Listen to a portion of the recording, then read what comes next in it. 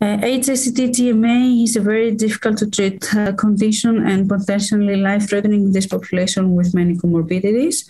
Until the introduction of complement inhibitors, we unfortunately had no specific treatment for this disease. Many centers used plasma exchange that showed no clear advantage.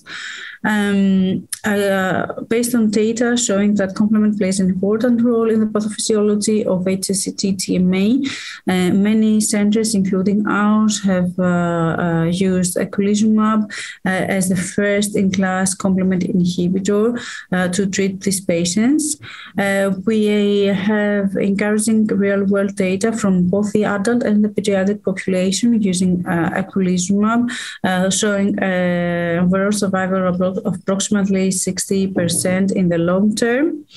And we are very lucky that novel complement inhibitors are also under study for this difficult situation. Narsoplimab, an anti-MASP2 inhibitor, was one of the first ones showing interesting results in HSCT-TMA or TA-TMA. Other complement inhibitors are also under study. We now have clinical trials using ravulizumab, which is also an anti-C5 inhibitor, acting similarly to Eculizumab, but with a longer sustained response in C5 levels.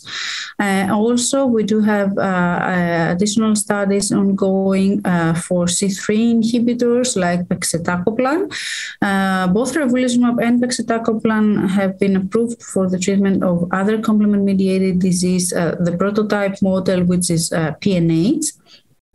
And we are eagerly waiting for these results of these clinical trials and for further data from the other molecules.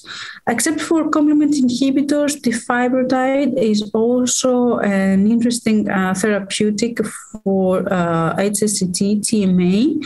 Unfortunately, we do have rather limited data for Defibrotide, which is an approved treatment for another endothelial injury syndrome called VOD or SOS. So we are very happy and eagerly waiting for the results of all these clinical trials and to show the efficacy and safety of novel treatments in HSCT-TMA.